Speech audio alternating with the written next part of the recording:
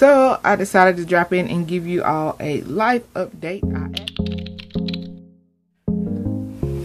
So I know y'all probably wondering where I've been. The last video y'all seen was I was doing Vlogmas and then I suddenly stopped. Well, what happened was I had COVID, got a really bad case of COVID. Things I've learned about trying to battle COVID.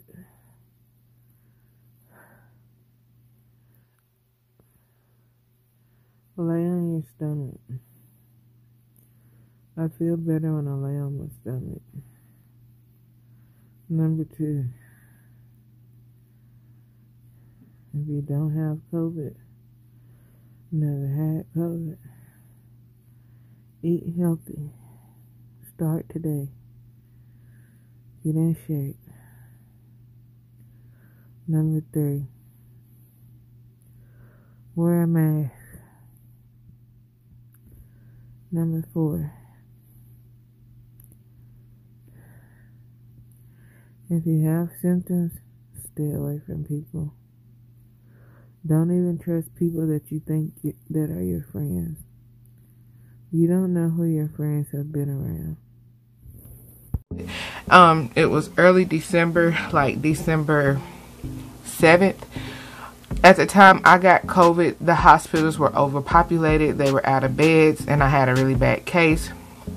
And so I'm just gonna answer some of the biggest questions that I've gotten about COVID. Did I really have COVID? Am I just saying I had COVID, or did I test positive for COVID? Yes, I test positive for COVID. People be like, well, why wouldn't you wear your mask, this, that, and other? Yes, I was wearing my mask because a lot of y'all know I do home health or whatever. But how we got COVID was from a person that didn't wear masks, sit down and have lunch with somebody that didn't tell us that they had symptoms, had the symptoms, gave it to my husband, he gave it to me, boom, bada bing, I had COVID. Yes, I tested positive. I do have my positive test if you don't believe, because people be like, a lot of people swear they had COVID and they didn't have COVID. They didn't even have no positive test. Okay, I did. I do have a positive test. I did officially have COVID. Anyway, and like I said, it was a severe case. My doctor wanted me to be hospitalized, but they had no beds. She had to heavily treat me from home with lots of antibiotics. And then the next thing people would say, oh, you should have took ginger, this, that, and other. Home remedies made me worse. The reason home remedies made me worse was because COVID messes up different parts of your body. COVID can mess up your heart, your lungs, your digestive system, your kidneys, anything. Well, it messed up my digestive system and my lungs. I am still, even though I had it back in December of 2020, having an issue with my lungs, and I'm taking medicine to this day for it. I am also having to go to digestive health now because it did mess up my digestive system. Taking all those home remedies made me sicker. I got so sick from trying home remedies, everything from sea moss to drinking ginger, this, that, and the other. I didn't get my smell and taste back until let me go over here to my Instagram and see exactly when it was I started getting my smell and taste back, and I will drop it in and let you know exactly when.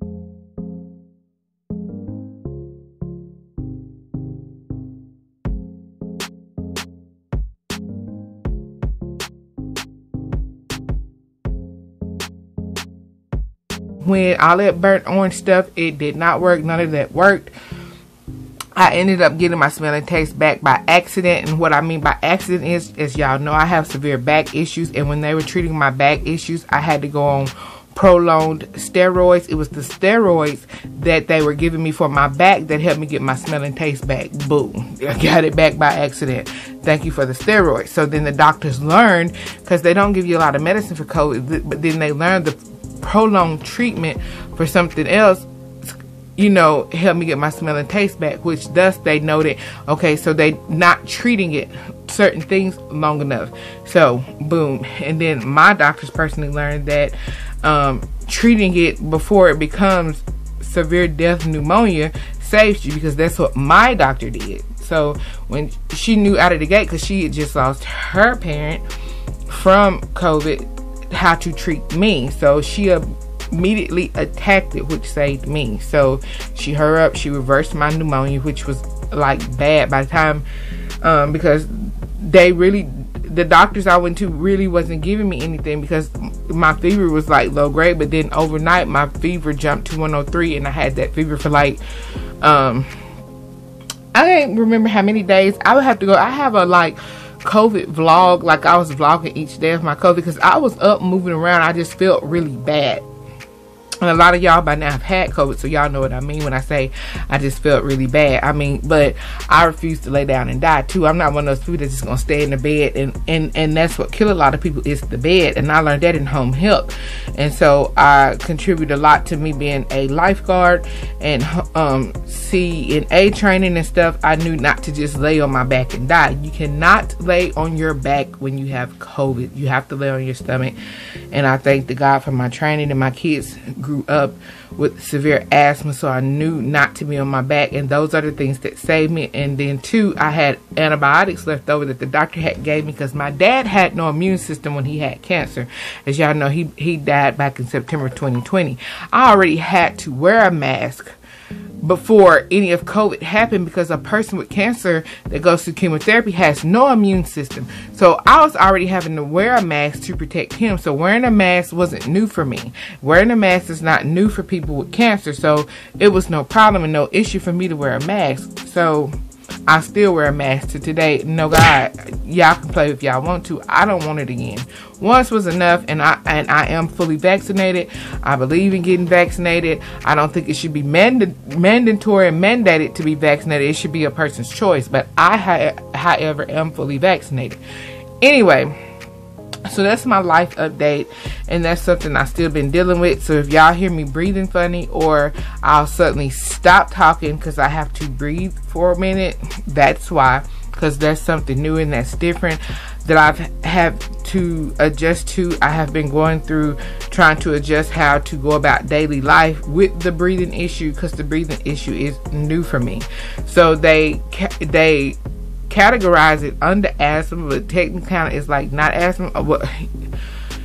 They treat it with asthma medicine because you just can't breathe. Not breathing is not breathing. I don't know what else you want to call it, but that's what they categorize it under, and that's the kind of doctor that you have to see. I see a pulmonary doctor, pulmonologist, is that how you say it or whatever? But anyway, that's my life update. As I learn new things, that I'm able to teach you all new things. I am a old school Mississippi girl, and I will teach y'all the old school way of living and the old school way of life as I go along my day-to-day travels, skincare, weight loss, workouts, watching TV, DIYs, cooking, whatever it is I'm doing, and whatever it is I learn new. Y'all know I got 100 certifications. I got like 3 associate degrees, but I have a boatload of certifications to help people do stuff, and I hope along the way I'm able to help you learn something new,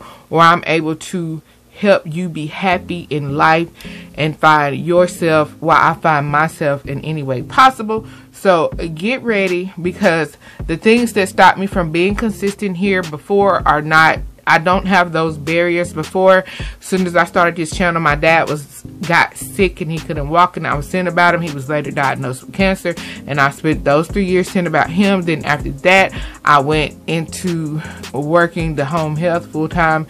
And you know, in that job, oh, we got to get into it about my job, y'all. So much has changed. My career, my job tried to finesse me when I got sick with COVID, because I was supposed to be out from September to January 2020 for, you know, like a break to grieve my dad. They didn't let me off. I was still working, and then when I filed for unemployment, they tried to say I was on a leave and wouldn't give it to me, but I never took a leave, because y'all know I kept working. So if you on my Facebook or my Instagram, follow me on Instagram, because Instagram I always see it first. Then y'all know I was still working, and they tried to finesse me and tell the unemployment people that I wasn't working when I was working.